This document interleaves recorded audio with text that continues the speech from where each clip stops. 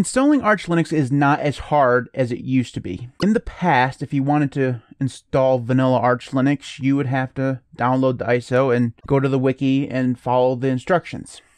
It's not like that anymore. Now, even if you download the ISO, there is a guided installer right on the Arch ISO that will walk you through it perfectly fine. Most people will find that method fairly easy. For those of you, and really for me as well, that aren't interested in going through that type of installer and would prefer something that is a GUI-based installer, there are dozens of different GUI Arch Linux installers.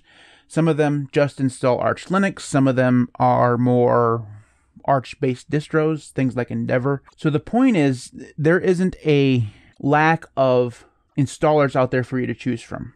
Pretty much however you would like to install Arch Linux, there's a way for you to do it that way. So when I find a brand new Arch Linux installer, I'm usually pretty underwhelmed because it's not all that exciting because there's 3 dozen of them and they don't really stand apart from each other at all. I mean, they are all variations of whatever. But recently I decided I was going to hop away from Endeavor. I was done with my long-term review.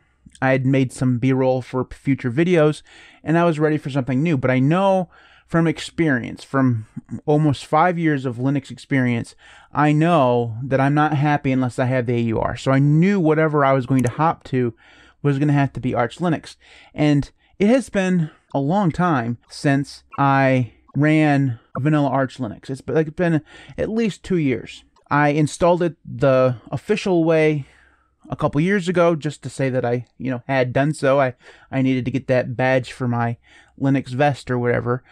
And after that, it was all Arch-based Linux distros for me because it's just easier to install Arch through an Arch-based distro than through the text installer. So it has been a while since I was driving vanilla Arch Linux. So I decided that I was going to test out one of these GUI installers that really just installs Arch Linux. It doesn't install anything else. It's just Arch Linux, but with like a Calamares installer. So someone on the Discord recommended a installer called Arch Linux GUI. And basically what Arch Linux GUI is a Arch Linux ISO with a Calamares installer attached to it. That's really all it is. It's nothing special. And it doesn't try to sell itself as anything other than that, which is something that I enjoy. Now, it does have several different editions, so it does things in addition to installing Arch. It also installs a graphical environment for you, it installs Xorg. So that was also something that I was kind of looking for, because I didn't want to have to go through that kind of work. Way too much work. So if we go to the website of Arch Linux GUI, we'll see that it actually has a fairly good website here, and there's a lot of information, and there's a lot of different editions. So it has a Plasma, GNOME, XFCE, Cinnamon, Mate, and then there's a couple window manager editions too. I believe they have i3 and BSPWM. There's nothing here that's really all that themed. They use a dark arc theme, I think it is, through pretty much all of their editions, but other than that, they've done nothing in terms of theming, ricing, making it their own, whatever. It's literally just Arch Linux with a few tweaks in terms of what it looks like and adding on Xorg and whatever desktop environment you've chosen. So if you want to install Arch, like I did, I would recommend downloading this because it's actually really good. So what I'm going to do today is actually take you through a install of Arch Linux GUI. I have this set up in a virtual machine, so I'm going to go ahead and hit finish here, and we'll go ahead and full screen this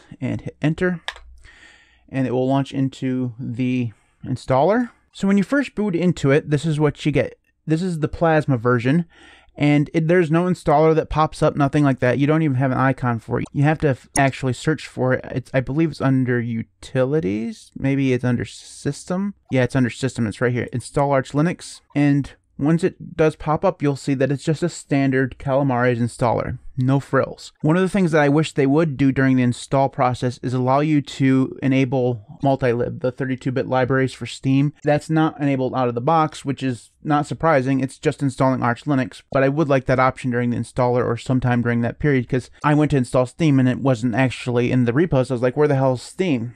And then I remembered that multilib isn't actually enabled by default in Arch. So I had to go into pacman.conf, I believe it is, and enable it there. not a big deal. It's just something that would be kind of cool to have that as an option in the installer. But I also understand that that adds extra stuff to the installer. That's not really the purpose of this. The purpose is to be as vanilla as possible. It's kind of doing what Endeavor tried to do, but they took it even a step farther and kind of became an Arch-based distro, whereas this is actually installing Arch. That's all it's doing. So let's go ahead and run through the installer. So American English is fine. We'll choose Detroit. Do next. That is the proper keyboard.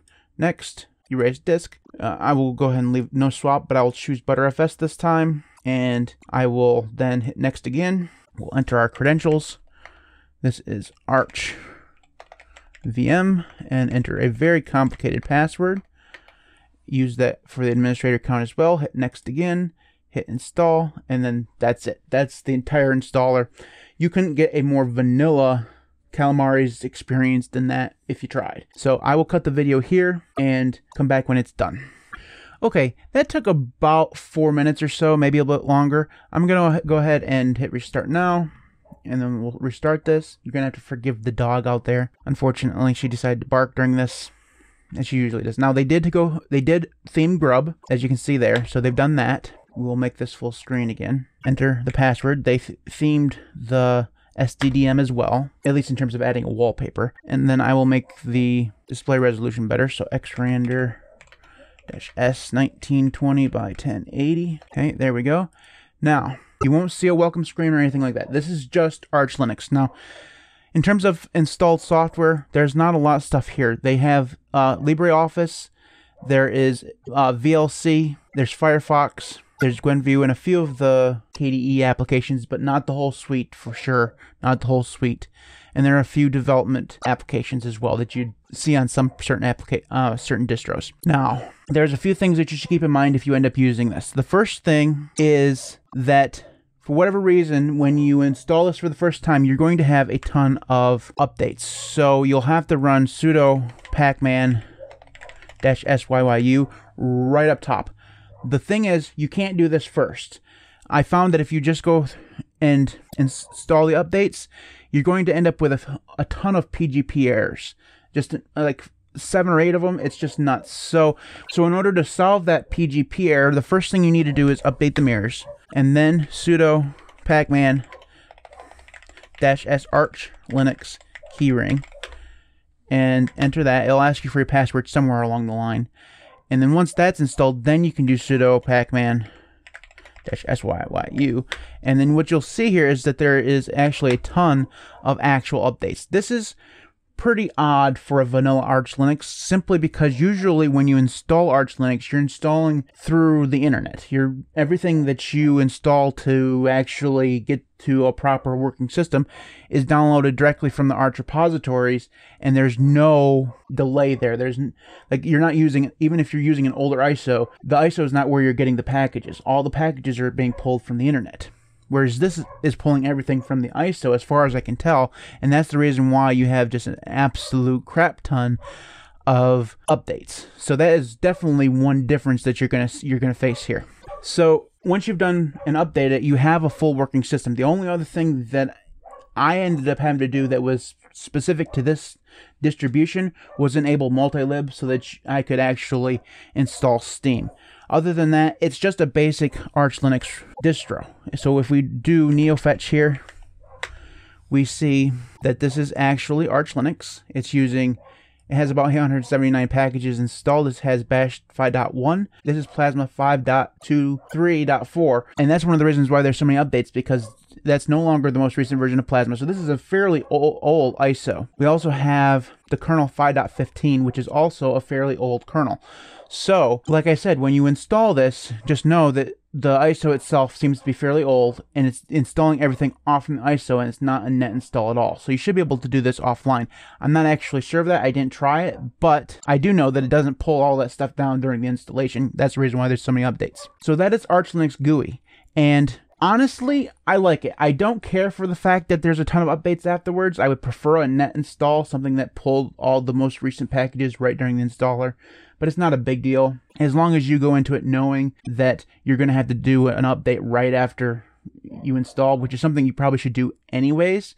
it's not that big a deal. I also have no issues with the small amount of theming that they've done. I usually change all that stuff anyways. I went through and installed i3 and just decided to use all my i3 stuff. So the theming doesn't bother me at all. If you're looking for a way to install vanilla Arch Linux, this is a good one.